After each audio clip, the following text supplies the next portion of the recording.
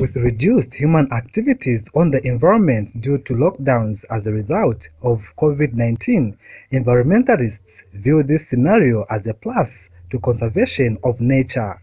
Theresa Mishiba, a Livingstone-based environmentalist, says reduced human activities on the environment will help improve nature.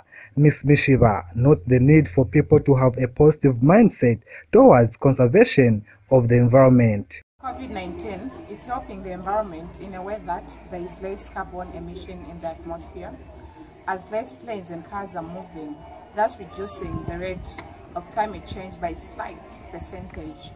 Also, the quality of air around the globe has improved due to the closure of industries. The greenhouse emission have also reduced.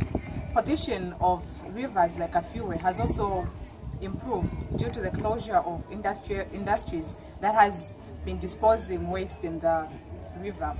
There are less people who are involved in the full activities of the environment as because of the infection of or disease of COVID-19, people have been restricted to move.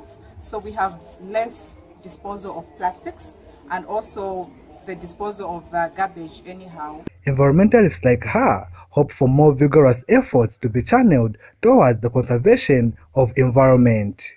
The environment is now, I would say, slightly clean because people are not moving that much.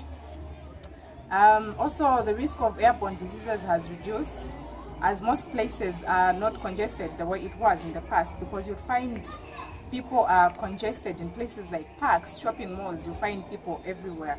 So that has reduced, and I'm pretty sure that with this, if we can continue not clouding the environment, even after the COVID epidemic has been cleared, which I hope it will happen soon because it has claimed a lot of lives.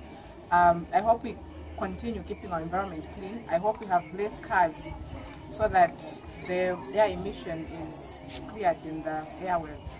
For environmentalists like Theresa Mishiba, the COVID-19 pandemic is a blessing in disguise, as nature will be free from human distraction. Muyam Kombuta, Movie TV News, Livingstone.